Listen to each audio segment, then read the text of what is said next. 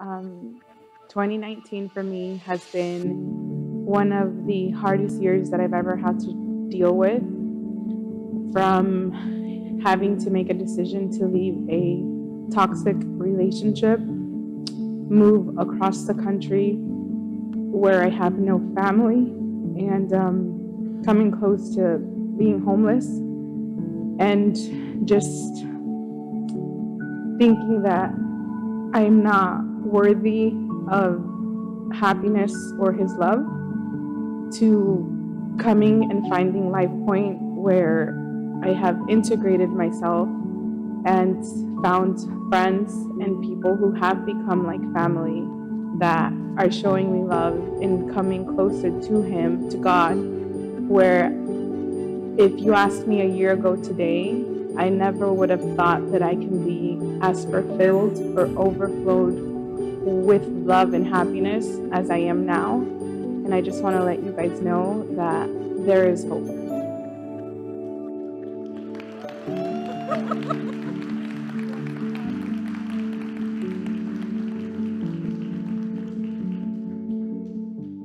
What's up, Life Point? How you guys doing? Everybody excited? How many of you are glad that there is hope? Man, in today's world, it doesn't always feel like that, you know? It's a tough season, right? I don't know if this statistic is true or not. I've always heard it my whole life that there are more people who will end their life in this season than any other season during the year. Like I said, I'm not sure about the accuracy of that statement. But I do know this, that this is a season, if we're not careful, we'll leave some people out. And what I love about the gospel of Jesus Christ is it leaves no one out.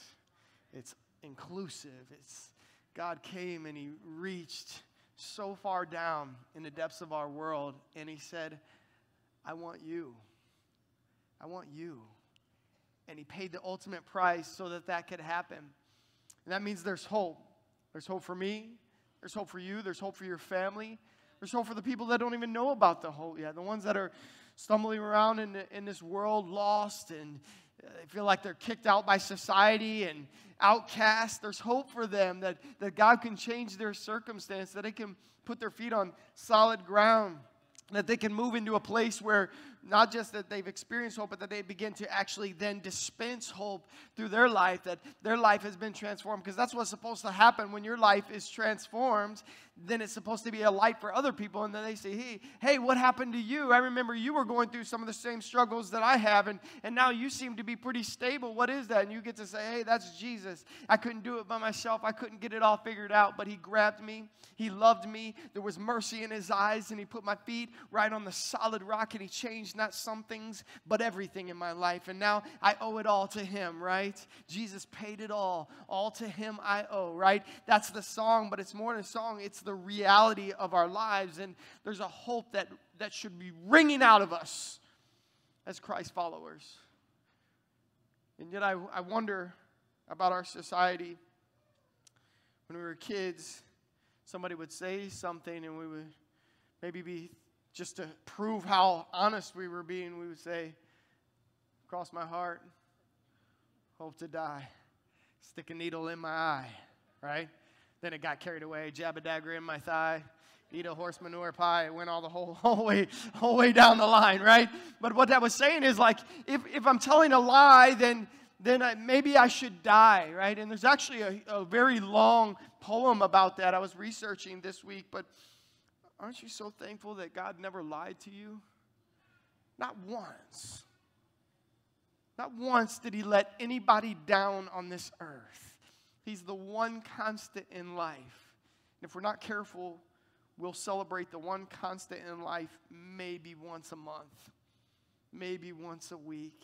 That's not what he wants from us, because real hope rings out of your life every single day, and people carry it forward all the time. And I know that we're in a society that talks about just stuff all the time. How many of you were here for Dr. Toke a couple weeks ago, and he said how interesting it is that as soon as the new iPhone drops, I just don't feel happy with my phone anymore. You know what I mean? I'm like, oh, if I could just get the new phone, because that's the hope. It'll be a little bit faster and the camera's better. And we start thinking that's gonna be the supply of my happiness. That's what's gonna make me feel good about myself. And that's just not true, right? But we're living in a society where so many people have misplaced hope. If I could just get that job right there, if they would just put my name on that corner office, or if I could get that boat, right? If I could get that car, if I could get that relationship, if that person would love me, then I would feel alive again, and that hope would really, no, that's misplaced. That hope that comes from this world is not real hope, and it will let you down again and again and again. And I don't want you to experience that again this season. So I know we're all looking for something to fill our hearts. That has to be the love of God. It has to be the power of the Holy Spirit. And if this hope that people have in the things of this world, if that's all you've got, you're miserable. You don't even know it. You don't even know it. I don't want that for you. Clive Staple Lewis said most people, if they had really learned to look into their own hearts, would know that they do want, and want acutely, something that cannot be had in this world. There are all sorts of things in this world that offer to give it to you, but they never quite keep their promise. Isn't it interesting how that happens? Like, once again, a new iPhone, and then you realize the iPhone just sends texts and calls just like the last phone did. I was hanging out here at the tree tent the other day. By the way, how many of you bought your tree? That's why there's so many trees left. I'm just picking. I know it's just the first day of December. Let me tell you this. We have about 360 trees left. We brought in 900, so they're going fast. Yeah, that's good. Let's sell those trees. Here's what I need from you. I need you to go buy a tree. If you can come and help load trees later, go home and change. That would be awesome too. Pay a lot for your tree, because 100% of the profit goes out to help kids globally and locally. And the last thing is, when you're buying your tree, don't be so picky. How many picky people we got in the house? So I was out there the other day, and it brought me back to this, because I was out there and this guy wanted like this 14-foot tree. And my man Curtis was over there, and thank God his sons were there, but they're not as strong as Curtis is, and they might be stronger than I am. But we were out there, and we lifted this tree, and it was so heavy, and we're just holding it there, and I noticed this guy is just taking his sweet time. It's a big tree. So I said, hey, man, you got to hurry, and I kind of peeked around the branches, and I look, and he was trying to get his phone. He said, I got to take a picture, and he did like this. Yeah. You know what that is? That's a flip phone. It's like from 1987. It was the first model ever, Nokia. It was Incredible Motorola or something like that. And I heard it take the picture. He pressed it. And I was like, my goodness. You know what I mean? And then we laid the tree down, and he said, just a few minutes, my wife will be here. She's going to want to see it again. I said, Lord Jesus, help me. I need your patience. And he helped me through it, right? My hope isn't in a flip phone. It's not in a new iPhone. It's not in anything in this world. It's not in a 14-foot tree or zero tree. It's in a tree like that Jesus came and made a way that we could experience life and experience hope that would change our lives. And everybody that's going after the stuff that tries to fill them up, if you're not careful, you will chase that path and you will end up hopeless. So why is it that we're seeing people kill themselves? It seems like in record numbers. Once again, I don't know if it is. But usually even people in ministry. And I don't know if it's because we're attached to social media. We just see stuff quicker and more often than we used to see. But man, there are pastors. I mean, guys that are preaching hope are taking their lives. And people who have millions of dollars are taking their lives. They're just quitting over and over again because they have no expectation of good or hope for success, right, in their life. So they just quit. They just quit. I'm done. I don't want to do life anymore. And people are depressed and oppressed, and they're on medication and therapy. And I'm not picking on anybody who is on this. I'm just saying I don't want you to live with extreme sadness or hopelessness or a lack of energy or irritability. And I know a lot of you are irritable. I won't ask you to raise your hand, but you got trouble concentrating and thinking, and you can't focus because it's just a chaos. You think that's why Jesus came? So that we would live like that? And December is like the worst of all. People going nuts. Black Friday. I won't ask you to convict yourself if you went out there and I'm not doing that. I know exactly. Amazon.com. I got that sorted out a long time ago, right? Just getting more and more. I tell my daughter, just send me the list, right? Bing, done. Delivered to the house. Maybe that's you. Maybe life has kicked you over and over again, but I want something better for you. That's why the Holy Spirit is here. If you got your Bibles, turn over to Romans chapter 5. See, if you're feeling hopeless, which some of you are, some of you came in that way today, that's okay. It's just not okay if you stay that way. Today is a day of hope, where hope comes alive inside of you, because hopelessness is an attack on the plan of God in your life. It's an attack on the plan. If he can get you to feel hopeless, if he can get you in a cycle of busyness, if the enemy can just take you and just get you over here and say, chase this path, and you chase that path again, and you get down there and go, man, that path leads to nowhere. Also, why do I keep doing this? And we just get so mixed up and we get so lost. That's not what God has for you. He has a plan, and there's a purpose inside the plan, and it's beautiful. The Apostle Paul was writing to the Romans, and he said this. He said, therefore, since we have been made right in God's sight by faith, we have peace with God because of what Jesus Christ our Lord has done for us. Listen, it starts by getting right. It starts by getting right. Here's the deal. You can't get it right. What is it? It's good. It's God's goodness that brings us to repentance, right? And here's Paul's line of thought. The Apostle Paul's line of thought is this, that he's actually laying out, it's kind of rigid, that there's a responsibility to being right. That we can't make ourselves right, but he makes us right, and then there's a responsibility to it. We call it justification. Justification.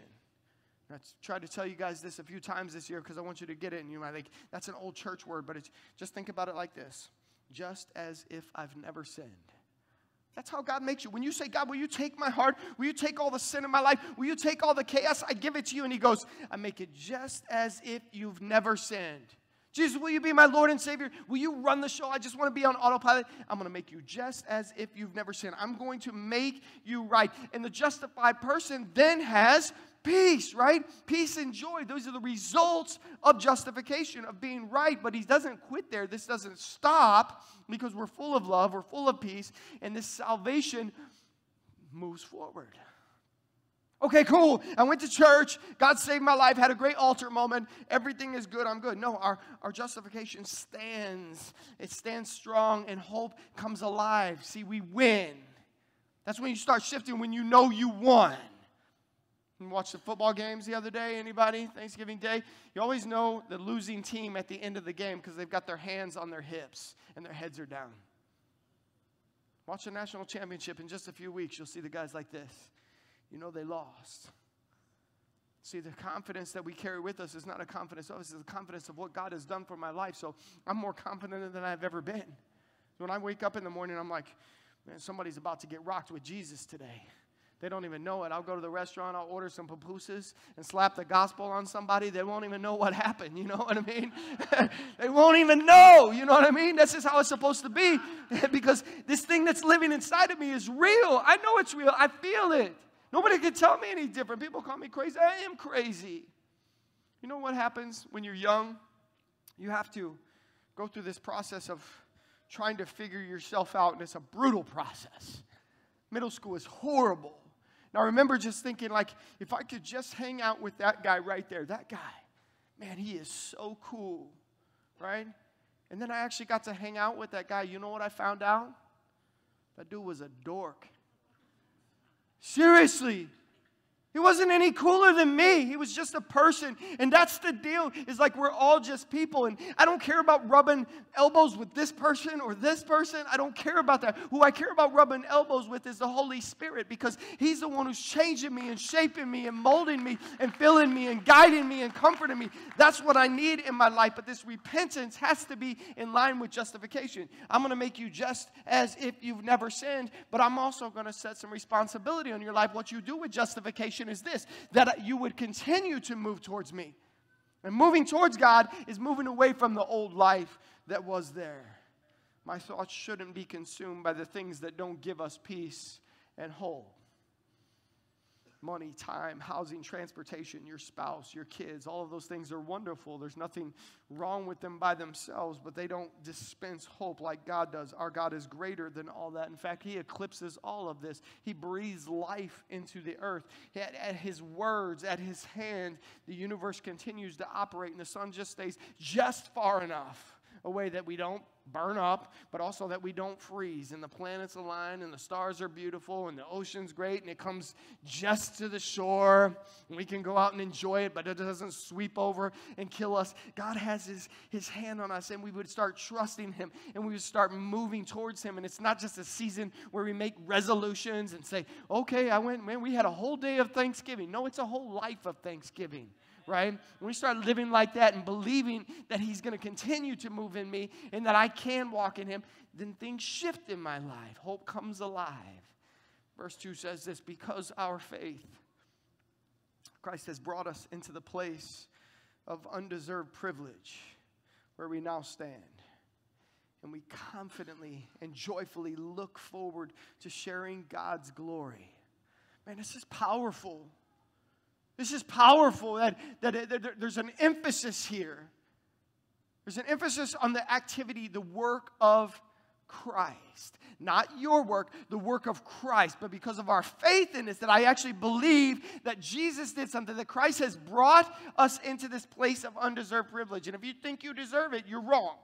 I know there's this whole feeling in our society today of entitlement, like I deserve this, you owe me this. God doesn't owe you anything, right? But He came with mercy in His eyes. He came with His love in His eyes, and He said, I want you to come in there. So He's brought us, and we can confidently and joyfully look forward to sharing God's glory. We just sang this. Show us your glory. Show us your glory. And if we're not careful, we just sing these words out of our life like today's the only day that He wants to show us His glory. It's every day. But we don't stop every day. Because we're too busy. We're just this cyclical behavior of like, I'm just going to press. I'm a worker bee. I'm a workaholic. I'm going to get it done. I'm going to get all the money. I'm going to get all this. There's nothing wrong with working hard. I'm a hard worker too. But we've got to stop, and we have to understand that the stress that we feel is put on by ourselves. Because God's already done all the work for us. And when we talk about this place, this rejoicing confidence, this thing that comes alive inside of us, that means a triumph. That means we win, right? There's exaltation in the hope of the glory of God. And glory is deep. And glory is wonderful. And glory will change you, right? It's something so beautiful. But if we're left to ourselves to get this, no, ain't going to work. The Bible's very clear about that. Even the unchurched people know that. For all have sinned and come short of the glory of God. You think you're going to climb this mountain yourself? You're going to get there? I'll just walk right up in the presence of the glory of God. You're not going to get there. But He made it possible that we could stand there and experience it. It says, God prayed this. Jesus prayed this in John 17. He said, God, let them see your glory. Make them one and let them see your glory. That's what I love about this, that this fire is burning in some of you individually. And I see it more and more catching fire, right? And your fire catches with my fire and their fire. Next thing we got 100 fires and 1,000 fires. And next thing you know, South Florida is on fire with the gospel of Jesus Christ. It's possible and probable and should be through our church. Think about this. Stephen, they're stoning him. In the book of Acts, they're killing him with rocks. What does he look up and see? He sees the glory of God. Man, that's enough to carry you forward right there. It's because, man, well, this guy's stabbing me. He's talking about me. They're lying about me. They stole money from me. Yeah. Look up and see the glory of God. He's got you. People living without Christ grow increasingly hopeless. But as Christ followers, we can live with ongoing hope, building hope. That means that I had some hope last year, but my hope is bigger this year. Some of you are like, okay, I've got a Lord, I've got a Savior. Yes. Do you have expectation that He's going to do something ridiculous in your life? I'm serious. I already told you, my confidence is higher than ever. I expect God to blow my mind every single day.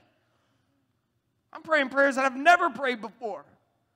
People ask me, like, well, I got some friends that, pastors always talking about, this number, that number. And listen, people are numbers. Everyone matters. Every number matters because it's a soul, right? And we should do this. But I don't want to just have, oh man, we want to reach 2,000, 3,000 people in Homestead. We want to reach all of Homestead with the gospel of Jesus Christ. I believe that's possible. I believe that it's possible. Some of you say, that's crazy. Yeah, I don't want to have a church of 1,000, 2,000 people. I want to have a church of 100,000 people. That's big. But it's possible because God did it. He took 12 people and he just tapped in and he said he showed them his love, and that love has continued on. And I know you experienced that love and there, and you went out and changed the world, and they changed the world. That can happen. And God is doing that in this next season, so you better hang on tight. Hang on tight because it's happening. Verse 3 says this, we can rejoice too when we run into problems and trials, for we know that they help us develop endurance. Well, nobody wants that. The book of James, he writes, dear brothers and sisters, when troubles of any kind come your way, consider it an opportunity for great joy. Well, I don't want any trouble. I don't want any trouble in my life. For you know when your faith is tested, your endurance has a chance to grow. So let it grow. For when your endurance is fully developed, you will be perfect and complete, needing nothing. See, there's something about the trial that proves something. There's something about building of the character there. Paul wrote, I can do all things through Christ who strengthens me, right? Philippians 4:13. Everybody quotes that, but they use it out of context. I think he was talking about football, or you can take a test, right? Some of the students out there, test-taking season. They haven't studied for anything, but they're like, God, I can do all things through Christ who strengthens me. Bring back to my memory anything I haven't studied, everything I thought I might want to study someday, just bring it all back to me, God. Listen, I can do all things through Christ who strengthens me. That's not what he's talking about. What he's talking about is that you can be tired and cold and shipwrecked and hungry. People can be lying about you. Your car might be leaking oil. Your roof might be leaking, but you can be content. I can be content. I can be happy. I can have joy no matter what comes my way. I can do all things through Christ who strengthens me. The old hymn, Great is Thy Faithfulness, right in that last line, the last stanza, he says, strength for today and bright hope for tomorrow. Strength for today, bright hope for tomorrow. How many need strength today? Yeah. I'm not talking about just for the trees out there. I'm talking about, I need strength today. I need strength. I need him to touch my life. I need the power of the Holy Spirit to move in me, because if I'm in control of this thing, we're all in trouble. I need him to guide and direct me, but not just the strength to live today. Not just enough to muster up to get my head off the pillow today. Not just enough to get that I could just take a step. Not just that, but also hope for tomorrow. That's the expectation, because God is a God of more, right? He's a God of a plan and a purpose inside of that plan for your life. So you would wake up and say, yes, I have the strength today. I can do all things through Christ who strengthens me. I am content in whatever he has my way. But I know that he's got a plan for tomorrow, and it's bigger than anything we can imagine, anything we could dream up ourselves. He wants to move in a mighty, mighty way in our lives. Strength for today, bright hope for tomorrow. Verse 4, endurance develops strength of character. And character strengthens our confident hope of salvation. See, that's the strengthening. Some people are so trusting. They just trust everybody. Not in South Florida. Nobody trusts anybody in South Florida. Like, hi, how you doing? What do you want? What are you talking about, man? Come at me, bro. Like, I said hello. Just relax. Everybody just back down. Calm down. Why are you so inflamed, man? Right? But this is like, there's something about, I try to give people the benefit of the doubt. No, I'm not just handing them my wallet, right? That's not a good idea. We try to trust people and let them develop. But there's nothing like a good friend whose character has been tried and he's been found true. You know they've got your back. You know that, hey, man, I've got a flat tire, the side of the highway. Nobody wants to come and help you, but they will be there. They will get there in the traffic going by 180 miles an hour, bumper to bumper, and they will be there with you. They will bail you out. They will move your house for the 5th time. Those are these type of people. Their character is true. It's tried. That's what he's talking about here, that this character is strengthened. Our confident hope of salvation becomes real. I'm a sinner. I need Jesus, right? And the love that comes through this is so real that there's a hope of salvation, that one day he's coming back and I don't have to fight the fight anymore. That I can just live in the presence of God. But salvation is promised to those who believe. And theologians will argue that this is the day when he actually comes back. King of kings, Lord of lords, written on his thigh. Sky splits, trumpet sounds. It's a day of salvation. Going to be a wonderful day. What a day of rejoicing that will be, right? When we all get to heaven. That's going to be a wonderful. But what about today? Strength for today. Bright hope for tomorrow. Salvation for today. Today is the day of salvation. Today's the day that I move forward. 1 Peter 1:3 said, Blessed be the God of the Father of Lord Jesus Christ, who by his great mercy caused us to be born again to a living hope. I mean, it happened in your life. See, the Spirit blows, the Spirit rains down on your life, and what once was dry, cracked ground, it wasn't good, nothing was going to work, somebody could throw some seed there, but it just wasn't working because it was sitting right on top. But something came along and it began to churn up the soil. It began to till up the ground in you. And you got a little rain from the Holy Spirit. And somebody threw a seed, right? And that seed had everything that it needed. And it got the rain of the Holy Spirit in your life. And it took root in this churned up ground. And it stuck and it began to grow. Stop there? And we got a little 3-inch sprout? No, you grow. You continue to grow. Verse 5 says, in this hope will not lead to disappointment. This thing growing inside of you will not lead to disappointment, for we know how dearly God loves us because he has given us the Holy Spirit to fill our hearts with his love. Paul gets kind of a bad reputation as being a pretty straightforward guy. It's like he would verbally smack some people sometimes. But Paul talks a lot about the love of God. He talks a lot about it. We should talk a lot about it. I should never preach a message that doesn't mention the love of God. I mean, he goes in some different directions sometimes, but I love that he says hope doesn't disappoint here, right? For we know how dearly God loves us. Maybe you feel like garbage this week. Maybe you feel like nobody loves you. I try to stop every once in a while and just say, I love you. I love you. You're like, you don't even know me. How is that even possible? It's possible because God loves me. I've experienced his love, and so that I can love you. I might not know you. I love the people out there. Do I always get it right every single time? No, but I'm working on it. He's getting better than me. But the apostle goes here, and he's talking about this specific Christian hope. This is not just humans in general. Because once again, back to the beginning, if we're left to ourselves as humans, we'll just be in a mess. Our hope will be in an iPhone or a car or a boat, right? You ever notice that people talk about joy and peace so much in this season? We talk about it a lot in church anyway. You know how we say the peace of God, right? Isn't it interesting that nobody ever said the peace of new house? Nobody ever said, I've got the peace of boat. I've got the peace of bank account in my life. Nobody says that. Even the people that don't really know God, I got the peace of God in my life. The peace that passes all understanding. It's real, and this hope begins this feeling of expectation and a desire for certain things to happen. Not my things, not my plan, but God's plan in my life. See, that's the difference between my hope and the things that I hope for and the things that God wants to do through my life. Changes, it shifts, things look different. Dr. Tony Evans said this. He said, we have lasting hope through the salvation we have in Christ. Hope means that even when it looks like it's all over, it's not all over yet. That's why the Bible says we can rejoice even in our tribulation.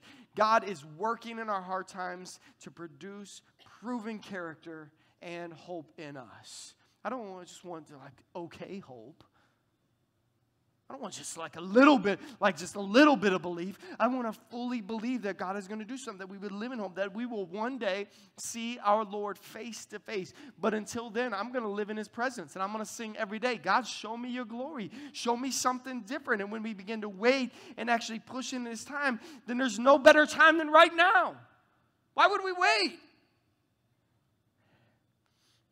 I wonder about all the people who came in here today who are like, just kind of like, every year I say, I'm not going to survive Christmas, I'm going to thrive. And then the season gets here, and it's trees, and it's women's brunch, and it's men's breakfast, and it's this, and it's that, and it's here, and it's there, and we got meals and plans, and boom, and then I get just tired. Anybody tired? It's okay to be tired, and these things are good things. As my friend Stephen Rueda said this morning, it's okay to do good things as long as they're God things. But the stuff that is not aligned with what he wants in my life really needs to go. And if you're tired because of all of that stuff, or because you felt the stress and the weight of the world and the things that pulled you down, you need to let those things go.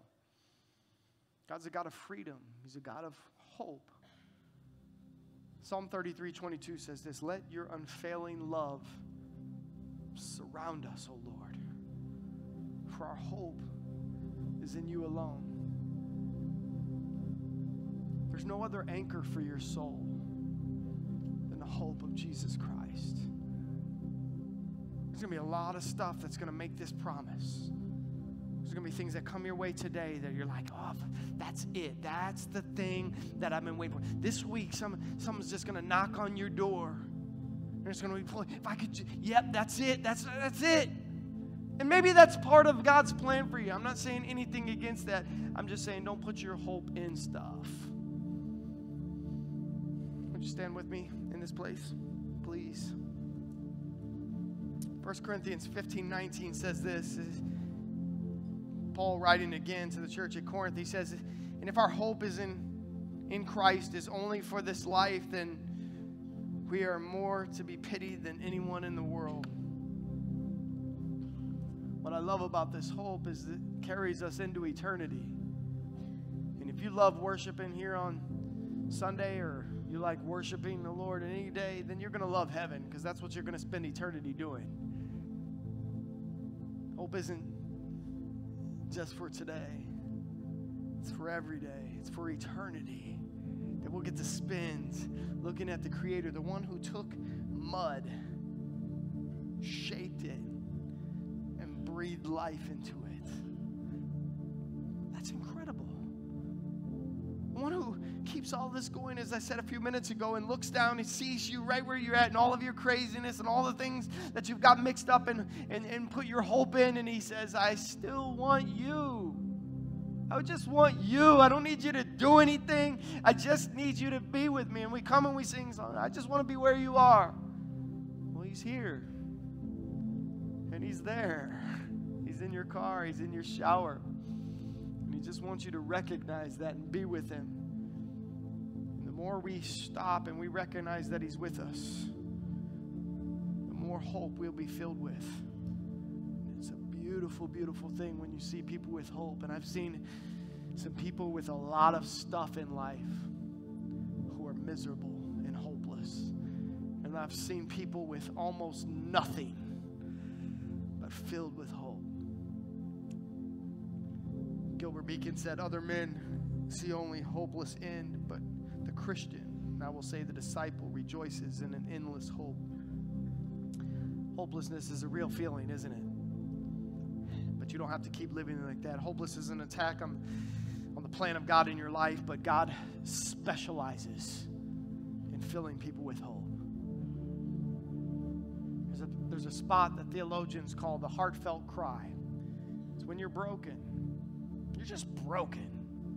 Your heart is broken. Your mind is broken. You're tired. You're like, I am done. It's the heartfelt cry. God specializes in that moment when he grabs your broken heart. The Bible tells us that the Lord is close to the brokenhearted. Maybe that's you today. Maybe you came in here with little to no hope. Maybe you have some hope, but you want more hope. Maybe you don't quite have the boldness that you need to share this hope. We're going to pray for all of that today. Would you bow your heads with me?